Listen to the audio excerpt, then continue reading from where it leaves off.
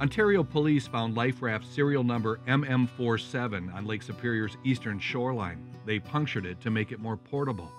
Between the floor layers, a single taconite pellet was discovered.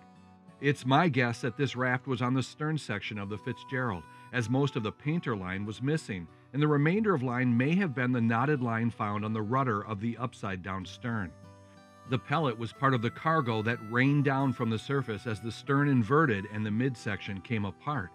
Both the pellet and the raft were coated in what was believed to be Bunker C fuel. Life raft MM13 was found fully inflated by the motor vessel Roger Blau with its ropes and gear bag intact.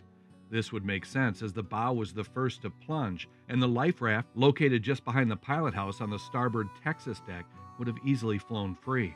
Both life rafts were purchased by Ogilvy Norton in 1967 and delivered by freighter to Merce Boiler in Toledo, where they were installed.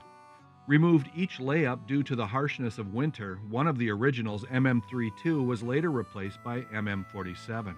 Shown here inspecting raft MM13 is Warrant Officer William Madigan from the Marine Inspection Office at St. Ignace and Captain Gunnar Nurmestay of the Canadian Ministry of Transportation.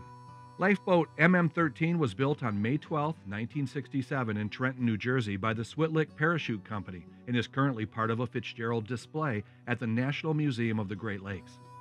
MM32 was returned to Ogilvy Norton in February of 1976 and was likely disposed of as it could not be reinflated. For more on the lifeboats, life rafts, and the history of the Edmund Fitzgerald, see my story on shipwreckpodcast.com.